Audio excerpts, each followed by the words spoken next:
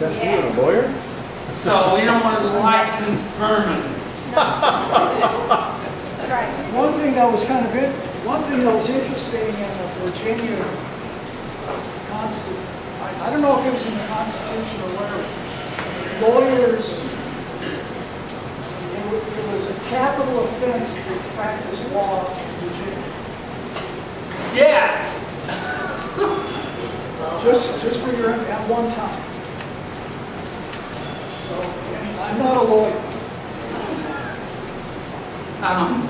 Any other issues you want? Yeah, I have, while we're at this, I have one other issue I want to talk about. Was there a hand over here? Oh, yeah. Yeah.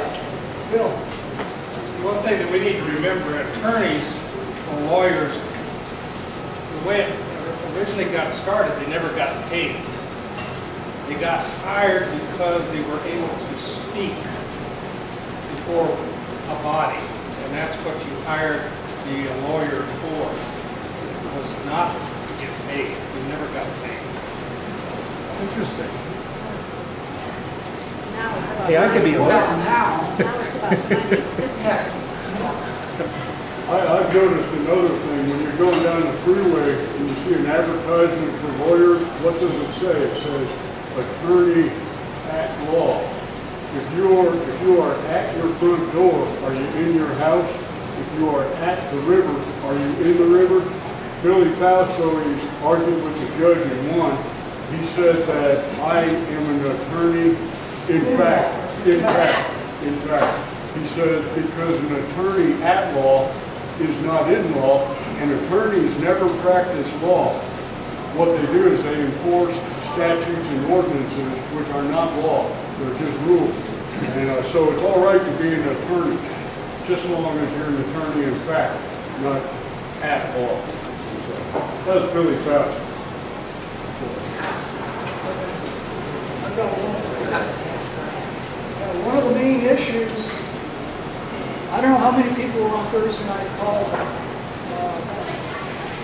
Tim Turner seemed, was it Thursday night or Monday night? I can't remember which.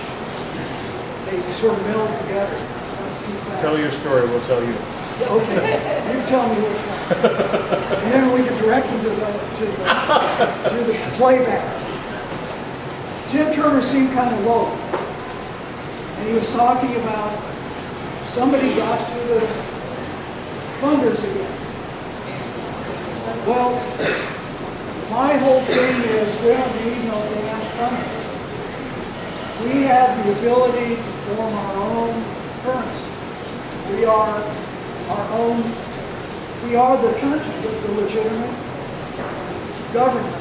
And we should be able to take back hints, coin our own money, and there are several different ways. I just want your feedback because there are several different ways to fund or to create currency. I've got on my thumb drive. I have several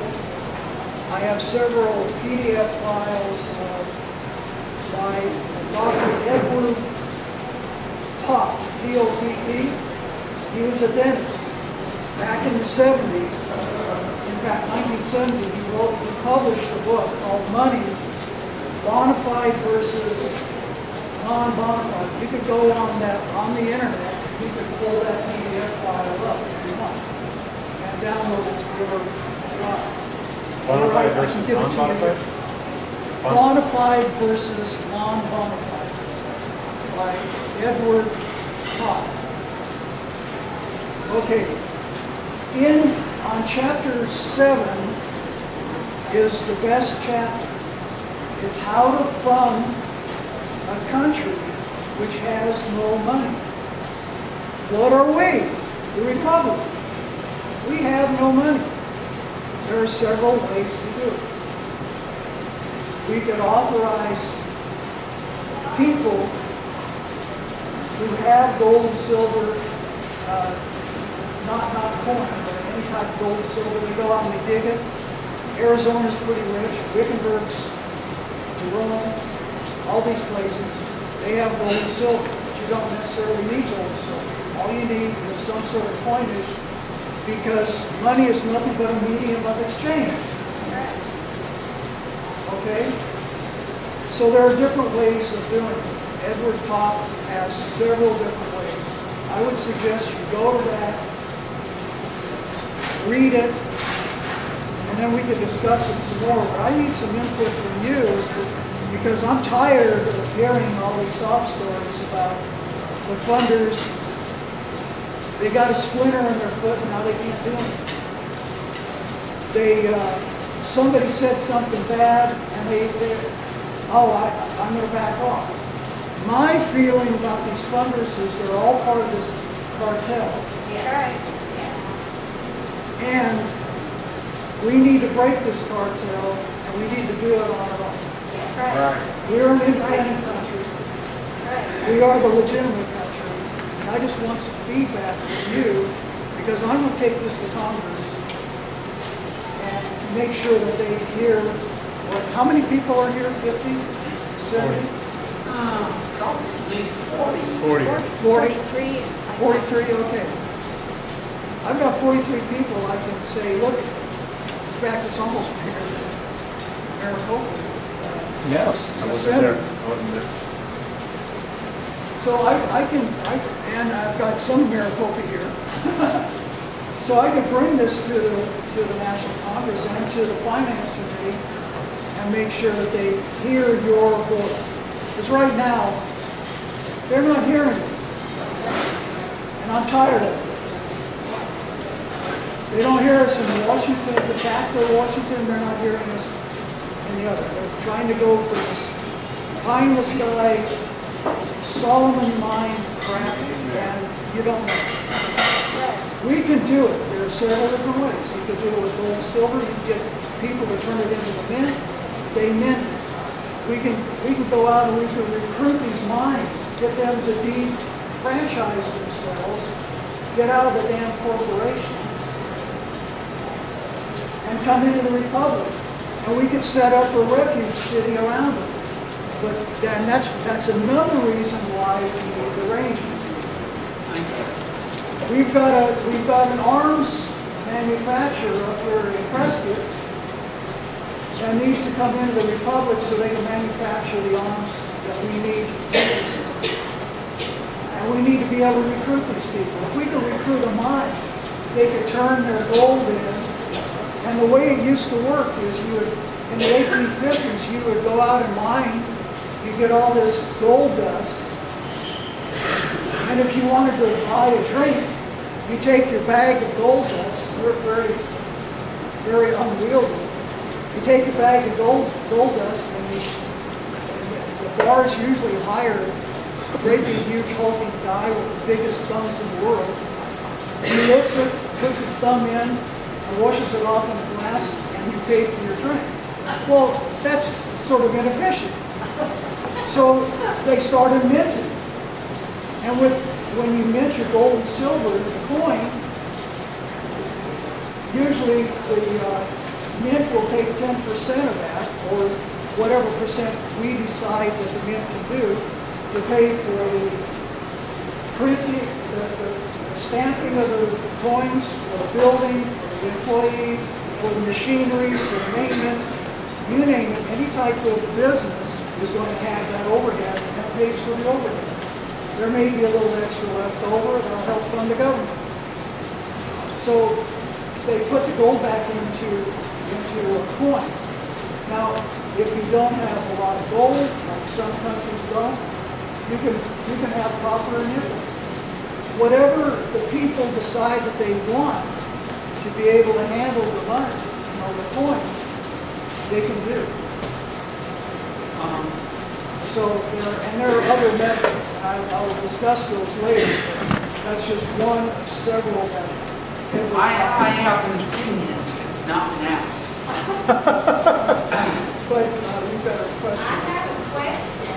In North Dakota, there's more oil than all oil put together in the rest of the world. Why can't we use that? Why not? Why not? We should make it a refuge state. Because you can, okay, just a minute. One thing that Turner has always talked about is, what is it? Productivity based? Is that the word that he uses? So if we bring back companies, we did textiles,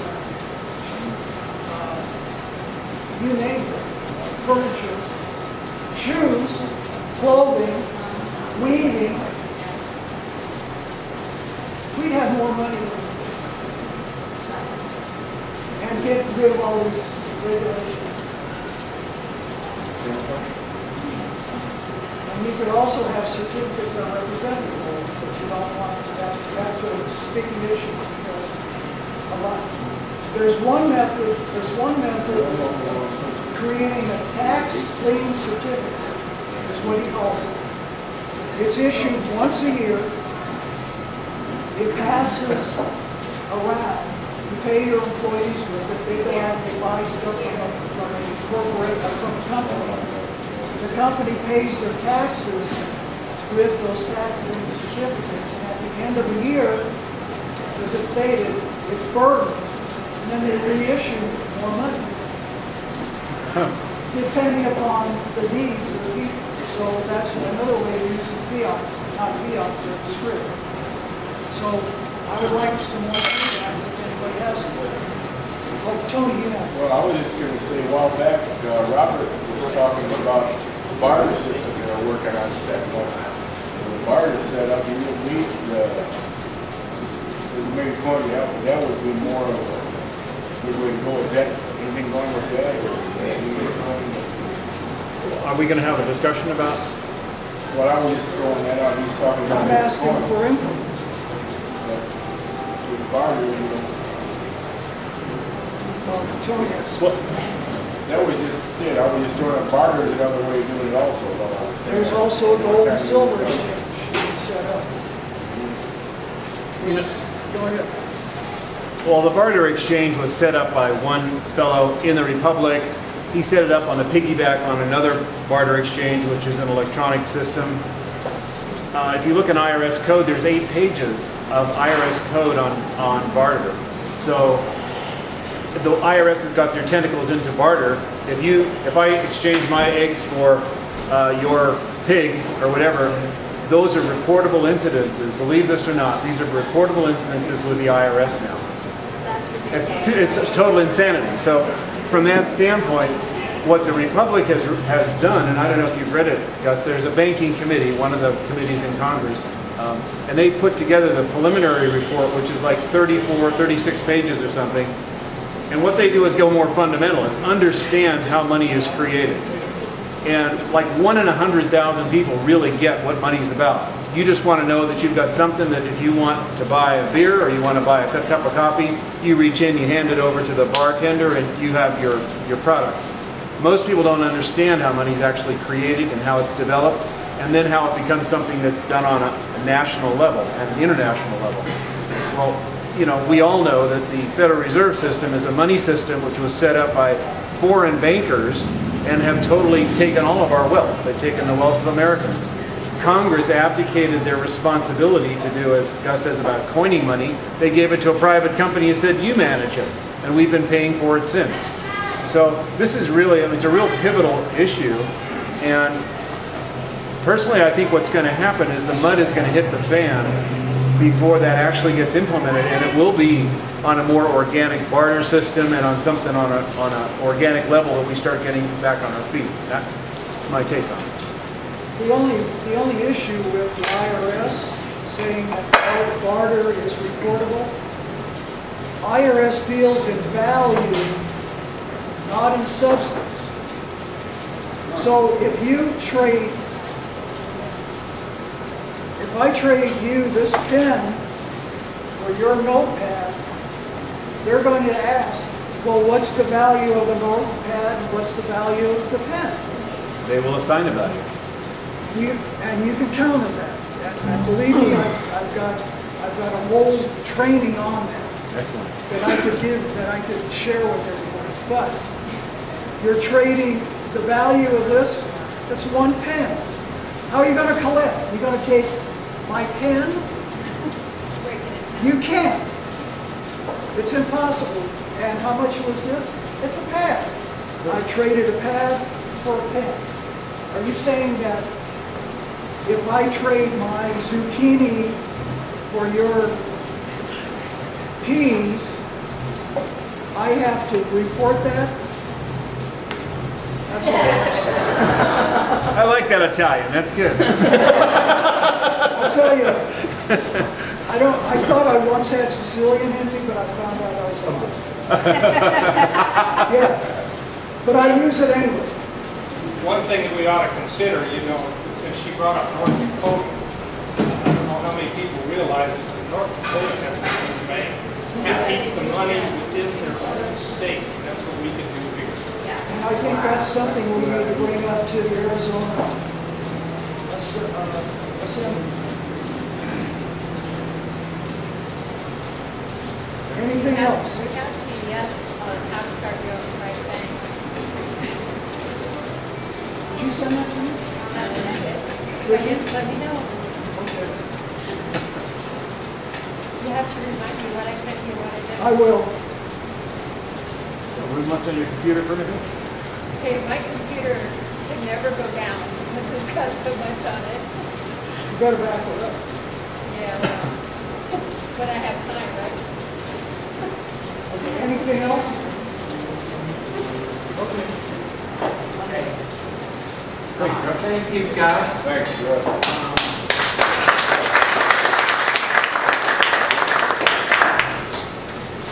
Now, next, or in 2 weeks, will be the 5th Sunday. Do you want to meet then, or do you want to put it off until the 1st Sunday in August? What? If the recall comes through, we may have to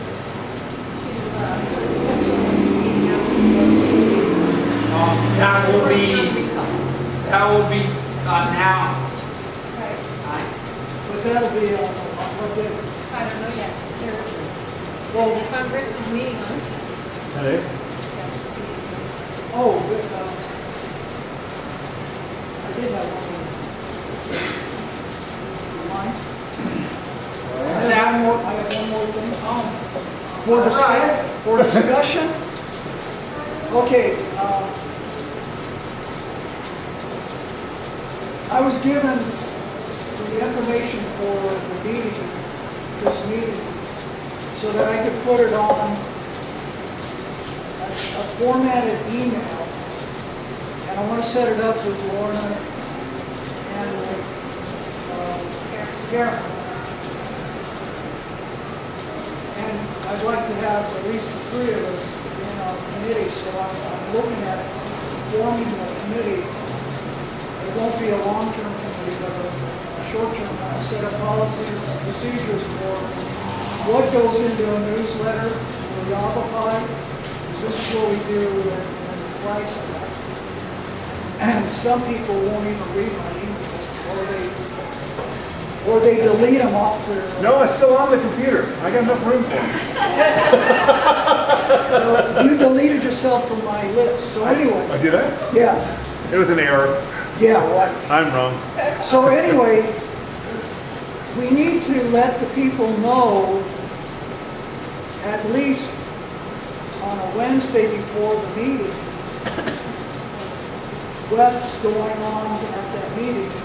I put it, the way I format it is, I usually have a little introductory blurb, then I have the agenda and where it's going to be, and then I'll have two articles. And the articles are usually education, something I pick up, or maybe I find would be very helpful for the people. And then I have at the very end confidentiality statement. I always put that in. So I'm creating the same sort of format, but Yavapai's got to design their own template. once that's done, then I can step out, Aaron can step out, and Scribe can step in. But we need to set up some policies, procedures, when and where. So that's for next. We'll bring that up and vote next. Yeah, that's what I'm saying. I'm following Robert's rules and procedure. And that'll be in our agenda. I like your rules.